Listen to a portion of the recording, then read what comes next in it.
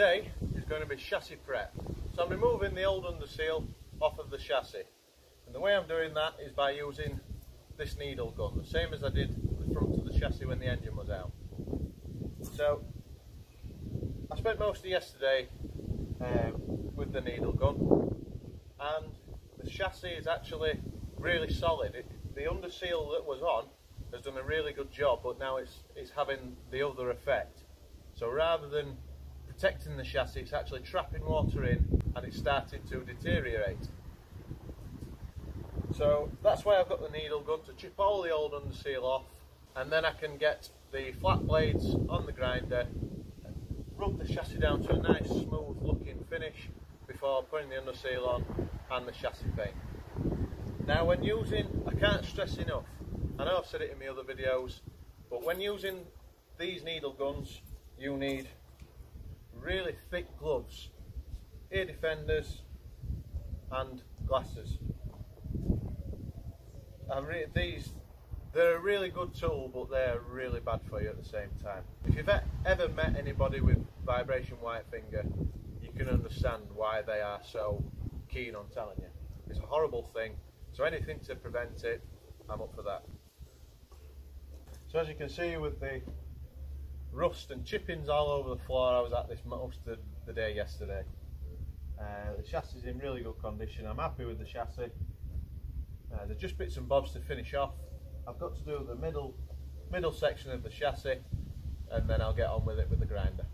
If you've got any pets like these two, I'd put them in the house, get them out of the way, because the noise of this is deafeningly loud, even for us. So imagine what it's like for them. So I'm going to put these two in the house now, out of the way, and then I'll get on with it.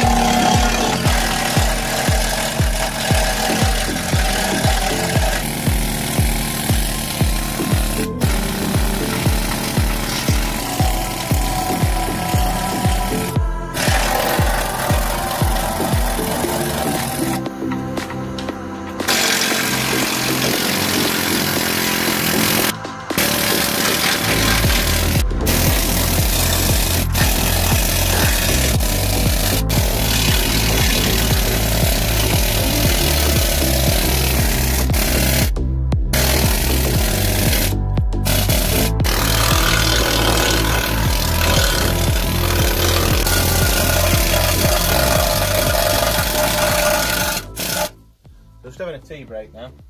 You can see now that actually the underseal, where it's not been flaking off, has actually protected the chassis really well. There's still chassis paint on here. Never any. So I've done the entire back cross member, the rear chassis legs, all inside and outside. Just finished doing the driver's side now, so I'll have a break and let the dogs out, and then I'll take you around it. That's one thing about, if you have a tea break now and again, well, if you have regular tea breaks, it gives your hands a rest from the vibration of the needle gun. But also, if you drink plenty of tea, that means you're running to the toilet every 20 minutes, so you're having a break anyway. I know. So there's just a passenger side to do now.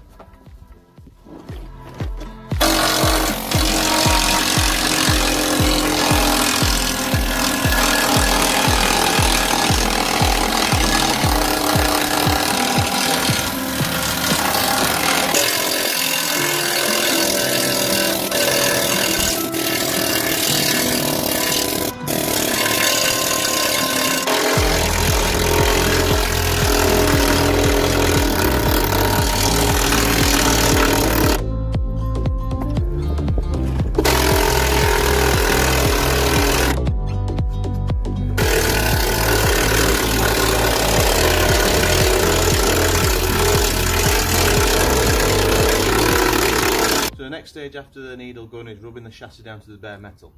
Now, as you'll have probably seen in the axle video, I use these flat discs. Now in the axle, because of how circular it is, they do the job, but they're a bit hard work. But for flat surfaces like the chassis, these are amazing. I mean, I've had a little go now, and you can see already, because the chassis is nice and flat, you're using the full surface area of these flat discs. It speeds the job up loads. So I've done most of this side, I've just got to finish it off, and then I'll move on to the other side. You can buy these from places like Tool Station or Screwfix or most motor shops really. They're not that expensive. It's good to get 2 packs as well, because they don't last very long if you run me down a chassis as crosly as this. So this is a 40 grit, so I'll get most of the rust off with these and then move on to the 80 grit just to give it a nice smoother finish.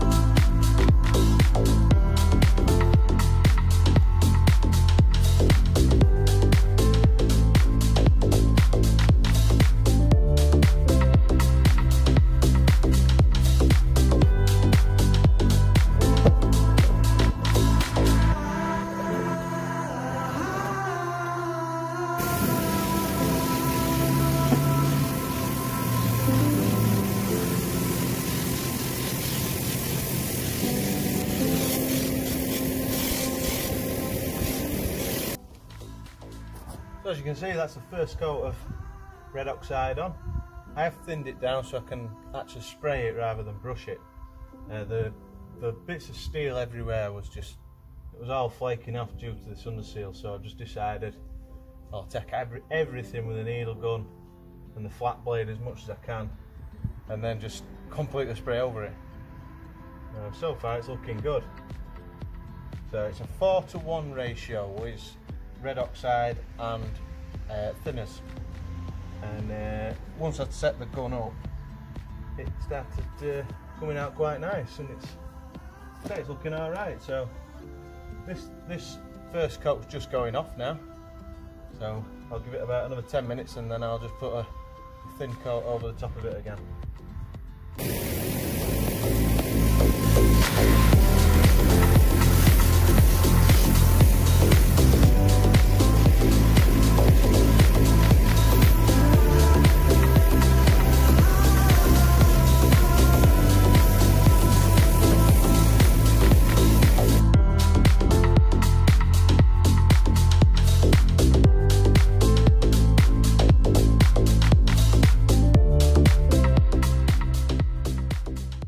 So it's just been about a month since I did the undercoat. When I was cleaning the spray gun, I dropped it and it broke, and I couldn't get one anywhere. So I finally got one now. So I'll mix some chassis paint up and I'll get this chassis finished off.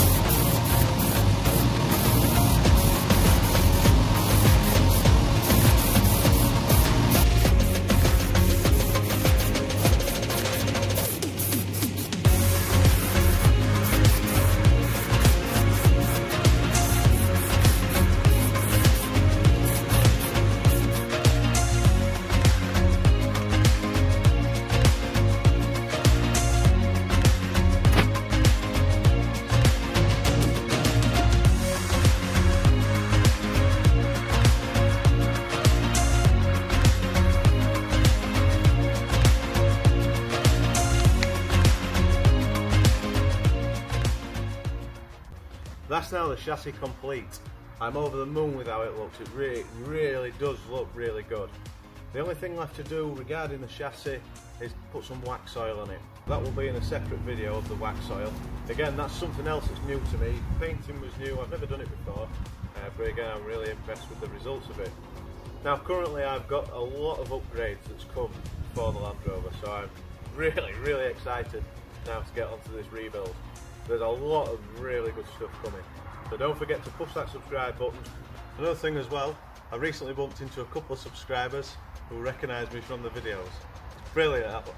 I could not believe that I bump into people now just because of these videos with the Land Rover.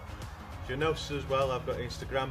It's a lot easier to get in contact with me if you want to ask any questions or just have a chat in general. So don't forget to check that out as well. If you do see me out and about, I don't bite. If you want to say hello, come say hello. Thank you for watching.